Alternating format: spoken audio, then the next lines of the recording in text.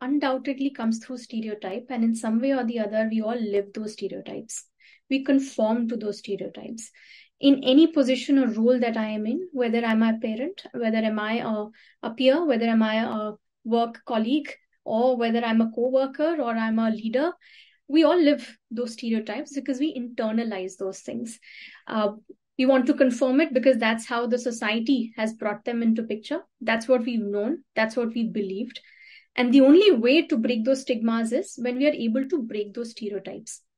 So stereotypes can be broken when there is more awareness, and can also be broken when you recognize that somewhere the belief system that has been embedded in you during your growing up years, you recognize is somewhere confining you to go beyond a certain boundary to normalize things that can be normalized. You break that.